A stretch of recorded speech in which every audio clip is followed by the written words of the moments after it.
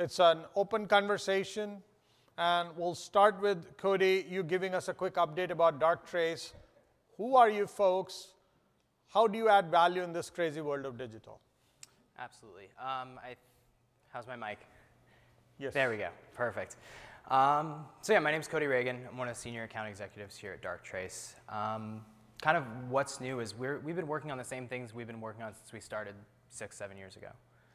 Looking at the complexity of networks, how that becomes, having issues between IoT devices, cloud pushes, all of those things, as well as how attacks are changing. We're looking at the complexity of that and building that into kind of what we look at next. So kind of what we're talking about on the predictions is social engineering becoming very prevalent, taking advantage of humans' willingness to click on something.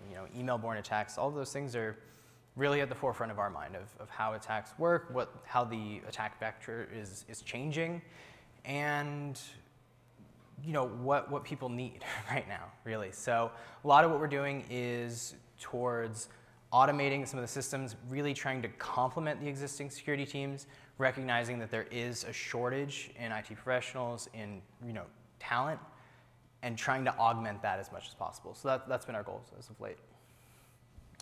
So we did talk about the overall changes happening in digital. Digital can create a lot of security issues. And then while whatever is on focus, that's where we spend our energies and time. But let's talk about something like IoT. I was talking about those little tiny holes that we keep drilling. Mm-hmm. I'm going to relate that to a lot of IoT devices today are not even connected or not even secured.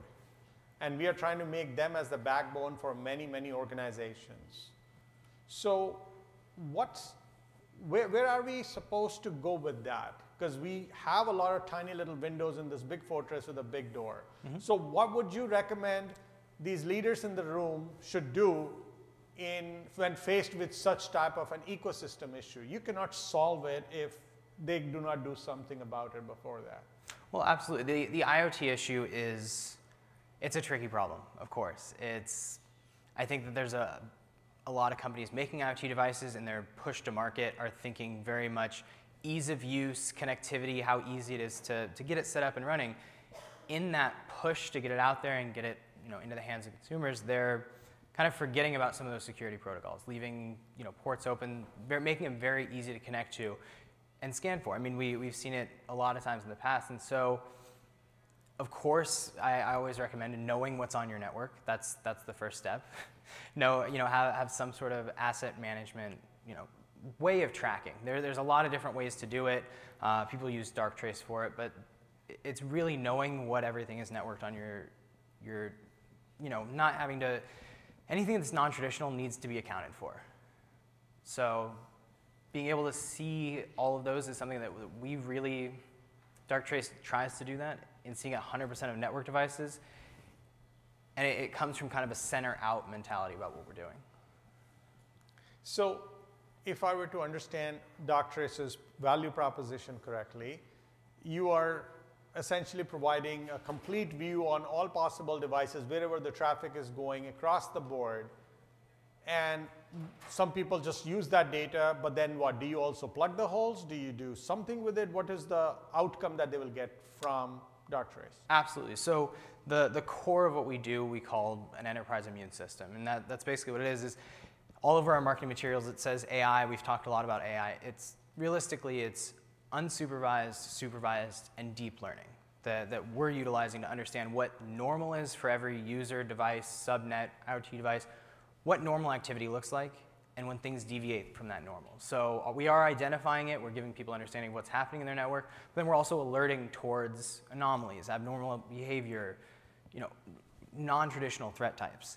And then we take that a step further by then responding to it with what we call antigena, kind of like digital antibodies, to be able to stop machine speed threats, be able to stop major data exfiltration. So we plug the holes, or we try to, and then we are also telling you guys what's happening in the network as well. Okay, so as I understood, I'm going to take it back to the audience member. Imagine if you had a solution which will by itself going to go and scan all possible traffic in your database, or rather in your network. It's going to automatically find out where the anomalies are. It's going to automatically go and plug the holes and or block any further nefarious actions from happening. Does that mean plug in Darktrace, you can go to Hawaii? What would hold you back from selecting Darktrace if it can do so much? What would be your questions?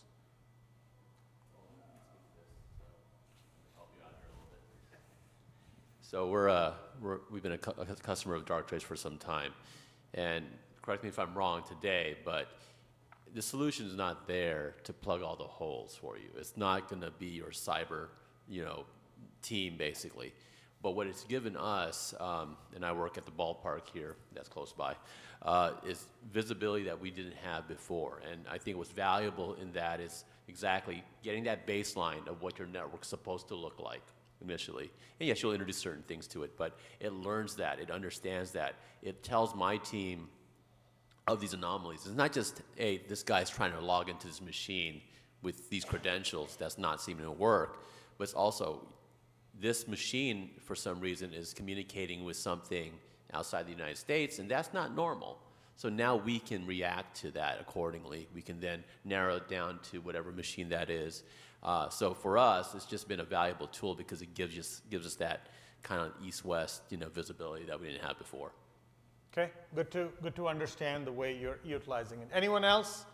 What kind of challenges would you have? What kind of soft darts would you throw at this before you would consider? Yes.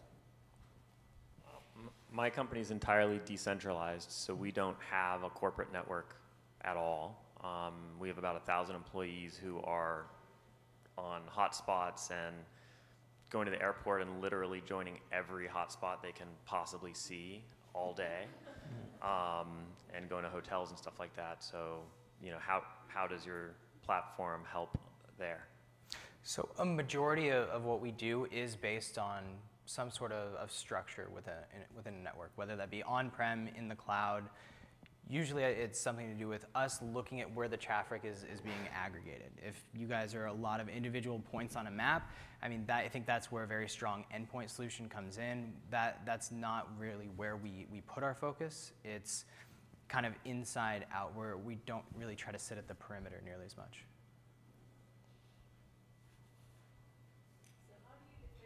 With the Qualys or any other competitor in your realm?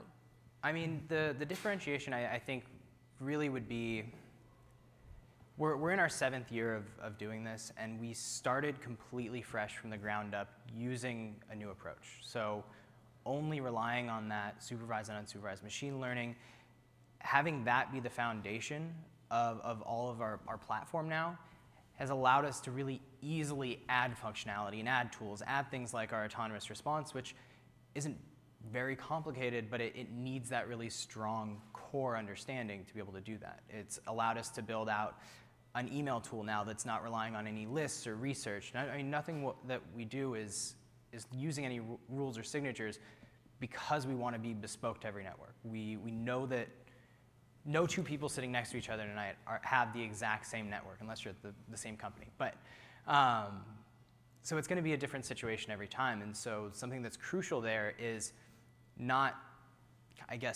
poisoning the well and trying to train our software based on what bad should look like, but letting it learn completely from you and what normal is for you. So I think that would be the differentiators. There's no historical data sets or anything we use. It's completely bespoke to you. Okay. Now, you spoke about devices, you spoke about things which are connected to our network, but we have a lot of payloads and data and other things sitting on the cloud. And very, very few vendors can say that they can help secure. And that's a reality today. So do you have something which you can confidently say that if Darktrace is there, then cloud-related security threats are also minimized or removed or controlled? Absolutely. It's the cloud question is great, because it's a huge issue.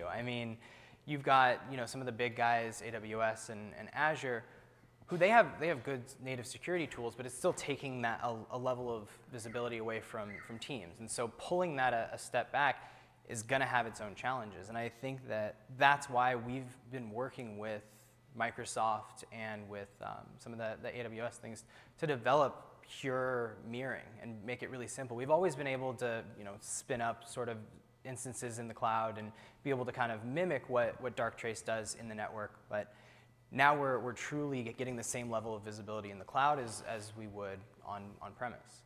And so with, I think it's like VTAP and all of that, it's making it a lot easier. I think that those big guys want everyone to be able to get visibility. They don't want to take on the entirety of that issue themselves, and I think that's kind of crucial when we talk about all the security problems that we were talking about in the panel, is kind of sharing the responsibility as much as we can. Everyone trying to be as in the know as they can, everyone trying to kind of do their part from one side or the other to try to keep people out. Hello? What we got to understand, guys, is this particular product here is pretty much an on-prem product. If you want visibility at all our endpoints, in your example, with all your users traveling, you have to look at a CASB type of solution out there, something like a Netscope, where there's an actual agent installed on the machine.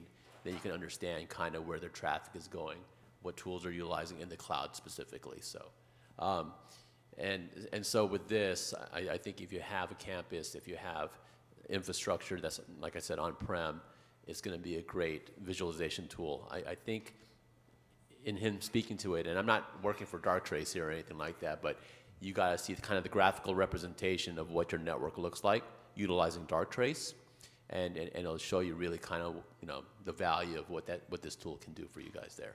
Really, it's a set of eyes that are always open when you're not there, and it's going to alert you if there's anything that's going on that's weird. So we used it. One example I'll give you guys is we used it at the All-Star game in 2016, and we had a ton of people that are not normally on our network from different broadcasters globally, and we saw a lot of anomalies. We saw a lot of, you can tell the machine had malware on it because of the way it was talking. So it's that type of tool, without having, it's agentless, like I said, but you'll see something that's foreign on your network immediately. And I like that point. I think that's crucial. Is part of the reason why we are agentless is that's how we secure all those non-traditional device types. If you can't put an endpoint on your smart TV, you can't load something onto that. And so having that kind of one step back approach where we're blanket just analyzing everything on the network is kind of allows us to get that total picture and then really build on top of the other tools in your stack. Quickly piggybacking on that particular aspect of plugging those holes, what is your philosophy or technology that you use from the predictive analysis perspective to make sure that you stop it before it is going to happen?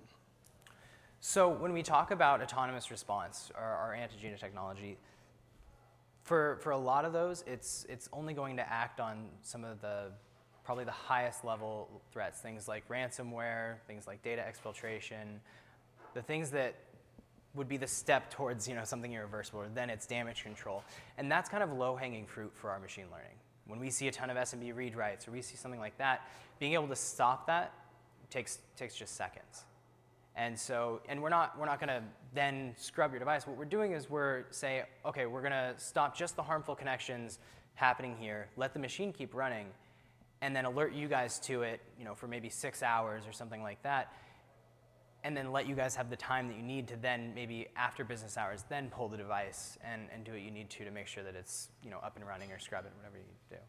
So that's really, I think, the clarification is we try to do this as surgically as possible, where we're only blocking what needs to be blocked. We're not trying to interrupt the business, normal day to day. We're just trying to stop what's happening there on the back end. Any other questions or way you want to challenge or get clarity? Okay. Machine speed threats, ransomware. Mm-hmm. These things are almost out of control at all times. Are you making a promise when Darktrace is on your network, you will block it, and that would be a non-issue? So our customers with Antigena block ransomware fairly often, and I've actually I'm working in a trial right now, and helped a company who hasn't even committed to Darktrace. They're not a customer yet. We helped them mitigate ransomware before it happened just last week. So it was Emotet, TrickBot landed in the network, and before Ryuk could be deployed. We found the source device. We found the 8 or 9 Windows XP devices that were infected, and managed to stop it in like the second day of the cycle before ransomware was actually deployed. So people with Antigena block ransomware all the time. We do things, we find threats that can lead to that fairly often though, yes. Okay. One last question, a very important one. People do business with people. Maybe you have a great technology solution and you're showing that, yes, you may have a good technology solution. But if someone is going to put you on the network and say, I'm going to go to lunch and I don't want mess up happening, they could lose their shirt if something happens. So they want to be able to rely on the leadership, the value system, the backbone of Darktrace. What is it? Who are you folks as people, as values, as leadership? Absolutely. So our core leadership, all of them come from the UK. We've got some domestic as well, but most of them are all mathematicians. We've got a lot from the University of Cambridge, and then we have a fair number from the security world. So MI5, MI6, CIA, GCHQ. So that's really where we come from. That's the basis of all the high leadership.